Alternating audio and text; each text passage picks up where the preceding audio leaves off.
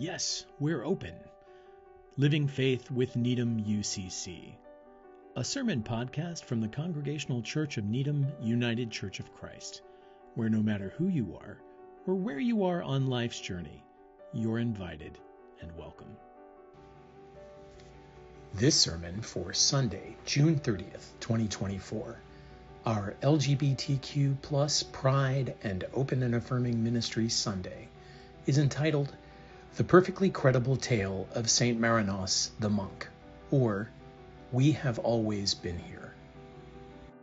If you enjoy this podcast and would like to find out more about our open and affirming ministries at the Congregational Church of Needham United Church of Christ, simply head over to our website, www.needhamucc.org. Thank you.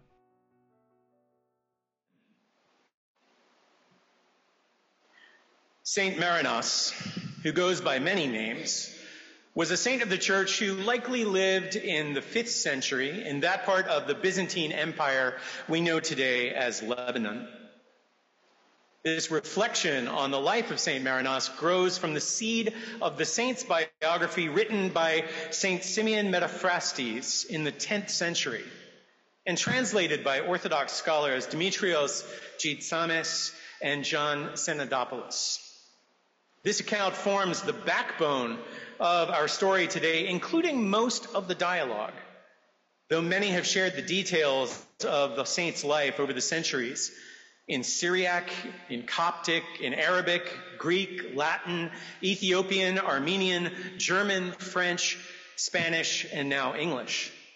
And the saint is honored still on the official calendars of the Eastern Orthodox, Coptic, and Catholic churches, and particularly in the Maronite Catholic tradition of Lebanon. So let's listen now for a living word from God for us today in the lived word, the life of St. Marinos the monk. There once was a man named Eugene who, together with his wife Theodora, had an only child whom they called Marina, believing their child to be a daughter. But the child knew better. Soon after, though, the child's mother died, and the father, he did his best to raise them in accordance with the teachings of Christ and by the example of a devout life and with a father's steadfast love. It came as a shock then when the child, having come of age, the father told them, "My child, time has come to see you married to a good husband. Do not worry, for I will leave you all of my possessions, for I have no need of them, as I am departing to a monastery to tend to my soul." The child was greatly disturbed in spirit at this news, for they did not wish to take a husband or to be taken by a husband.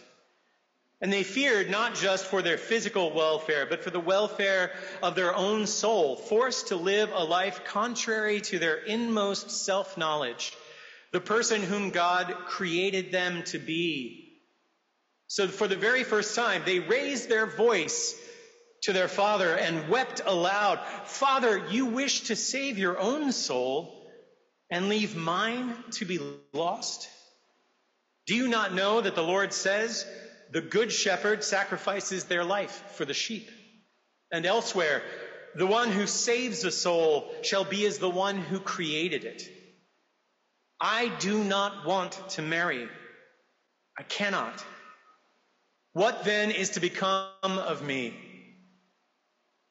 Hearing his child say such things, and seeing them lamenting and crying aloud, the father said to them, "My child, what can I do for you, since I wish to enter a monastery? How is it possible for you to remain with me there?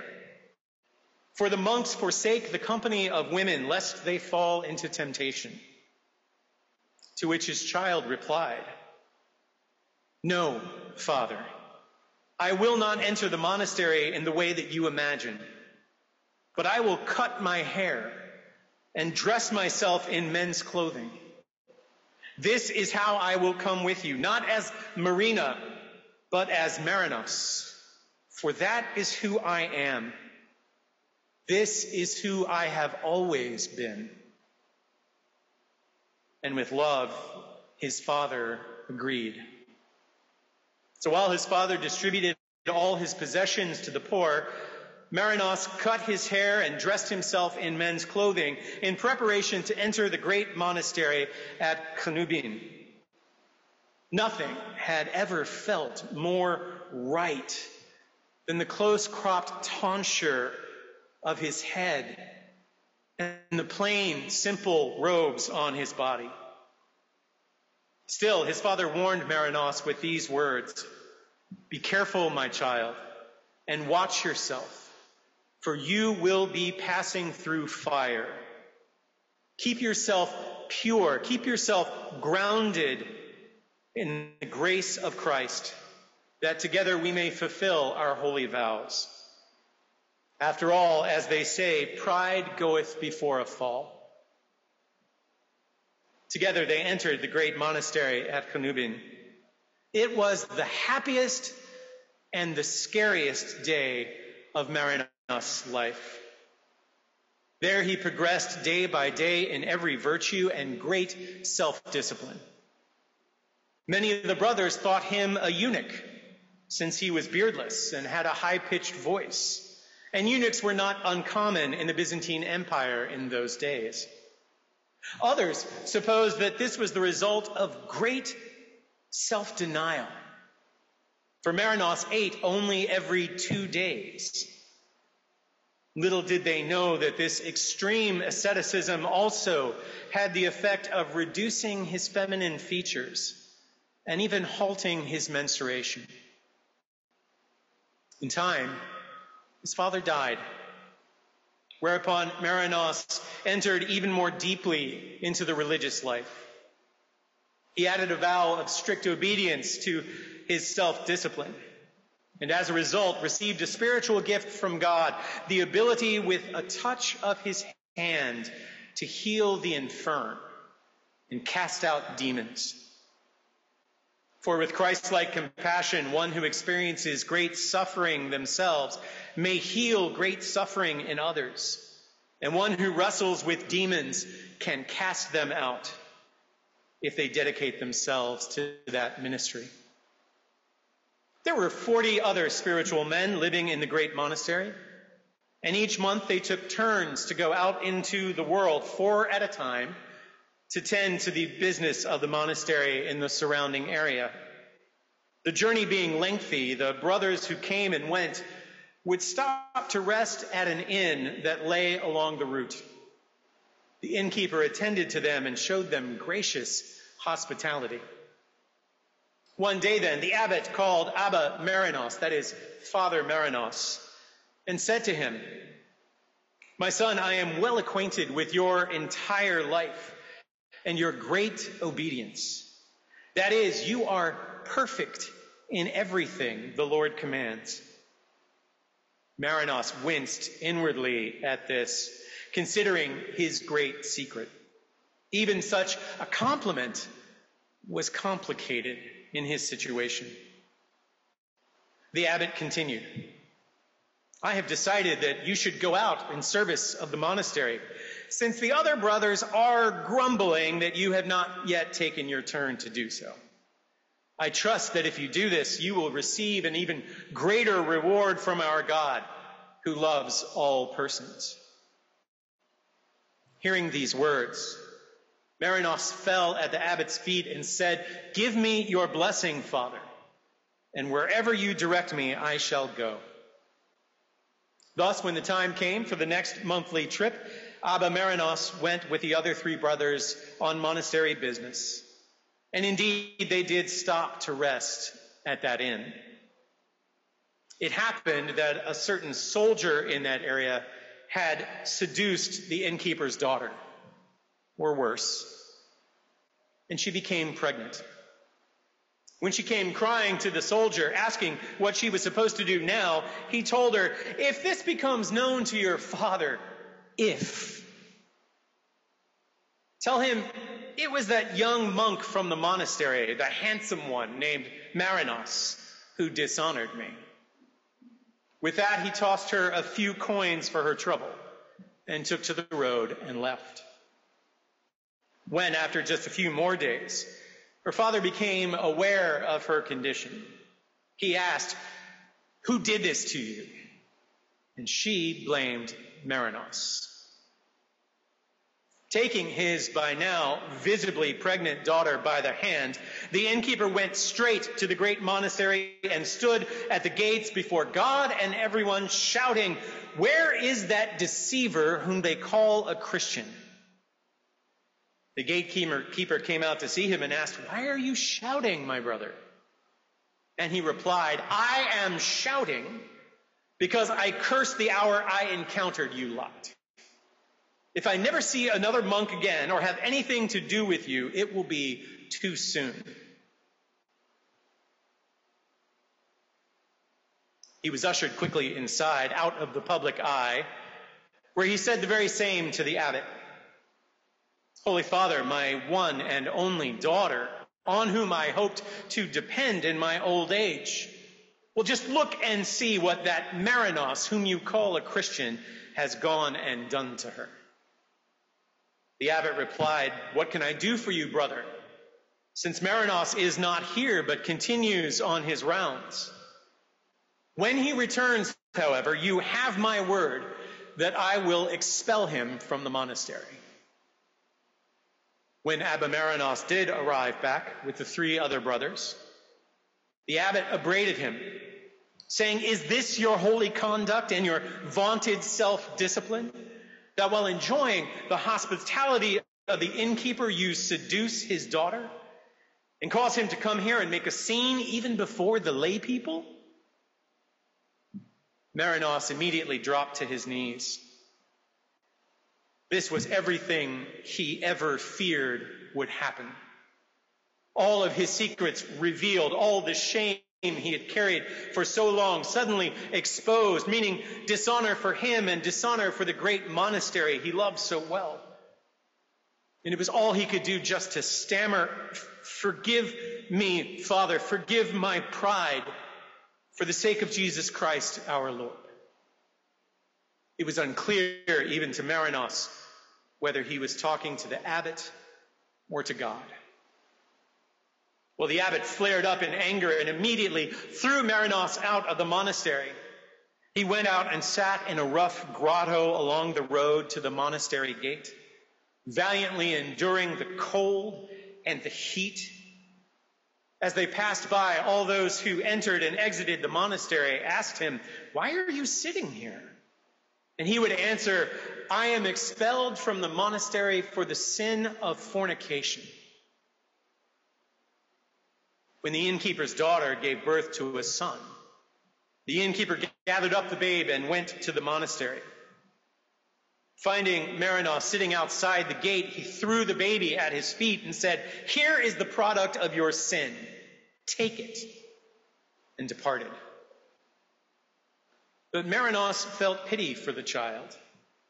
Taking him up in his arms, he said, "As for me, I am paying for this sin. But why should this hapless child die with me?" So he began to ask for milk from the local shepherds to feed the child as though he were the child's father.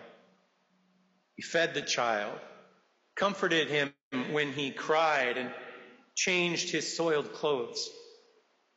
When the child grew up, having been reared with such great virtue, he was accounted worthy also of receiving holy orders as a monk himself.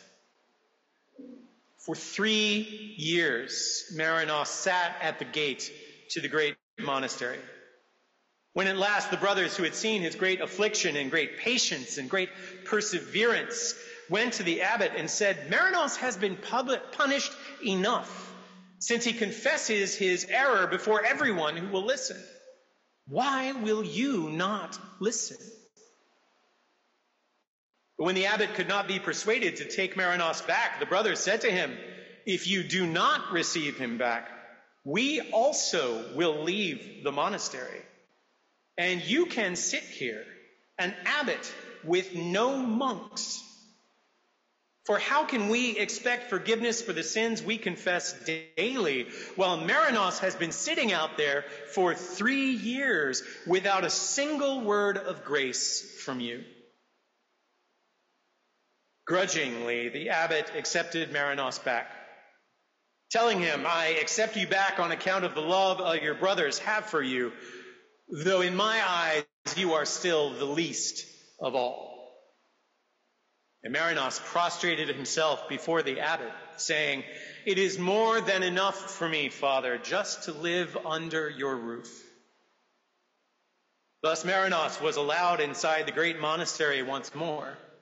But the abbot gave him the most degrading chores, which he performed with zeal, wearing himself out in the process, as he continued also to care for the child who followed him everywhere, hollering and clamoring for food. One day, after some years like this, the abbot asked the brothers, where is Brother Marinos?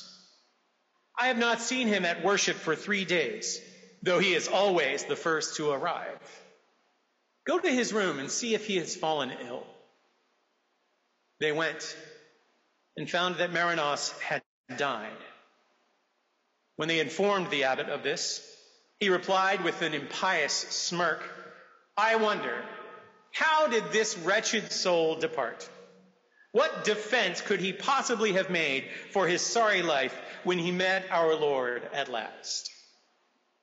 Grudgingly, he gave orders that Marinos' body should be prepared for burial in the cemetery at the great monastery. Well, when the brothers went to wash Marinos and prepare him for the holy rites, and discovered that his anatomy was that of a woman, they all cried out in shock and disbelief, Lord, have mercy! They rushed to the abbot, who asked, what has come over you?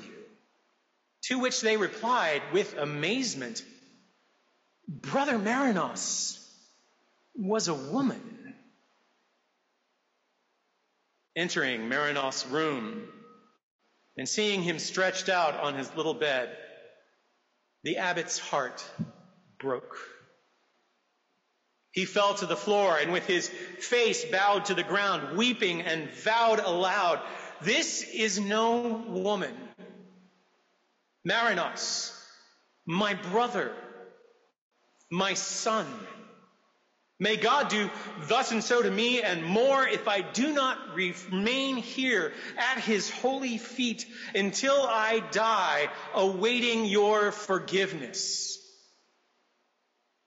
It was unclear, even to the abbot, whether he was talking to Marinos or to God. And a voice came in response. Whether it was God or Marinos, either or both, for the life of him, the abbot couldn't be sure. And did it matter? What mattered was what he heard. If you had acted in knowledge, your sin would not be forgiven. But since you acted in ignorance, it will be forgiven you. And the abbot wept in guilt and grace at the revealed saint's feet like a little child. When at last the abbot arose, he sent for the innkeeper and his daughter and said to him, look, Marinos has died. To which the innkeeper replied, God forgive him, but I won't. For he was the one who cast such a blight on my house. The abbot answered, no, look again and repent. For you and I have sinned against Marinos before God and the world, because there is no way Marinos could have committed the sin of which we accused him. Truly, this man was innocent. When the innkeeper realized this, he was abashed and prayed aloud to God. His daughter, too, was full of remorse, as at last she told the truth of what she'd done and what had been done to her. It was the soldier who dishonored me and defiled me and told me to blame Marinos. And immediately their hearts were healed, and the pall of sin that had settled on their house was lifted by the light of God. Then brothers took the body of Saint Marinos, anointed it tenderly with myrrh like the body of Christ, and laid it in a holy place at the heart of the great monastery with all the proper rites, praising God, the Savior of all, praising Christ, who by his life and in his body ever glorifies those who glorify God by their lives and in their bodies, who live out the holy truth given to them by their Creator, who are proud of who they are becoming in Christ. So to Christ be glory unto the ages of ages. Amen. I have nothing more of my own to add to this story of the Holy One of God, hidden in plain sight, like so many others in the world around us. Instead, I will close with this prayer, written in St. Marinos' honor by the members of the Friendly Fire Collective, a radical, revolutionary, leftist Quaker collective, go figure, in 2018. And as I pray with them, will you pray with me? St. Marinos, pray for us. As your soft voice was viewed as a sign of great dedication to God, may we venerate the different ways gender shows up in our different bodies as a sign of devotion to the Christ light. May we form communities of love, support, and solidarity to leverage against oppressive religious and political figures and bring them to repentance, like the brothers in your monastery did against the abbot for you. May we, through Christ's suffering and resurrection, use our own suffering to build up our chosen family, just as you adopted a child even as you were ostracized. Remind us that transgender history in the church and the world is ancient and breathing still. Indeed, we have always been here. Pray for us, St. Marinos.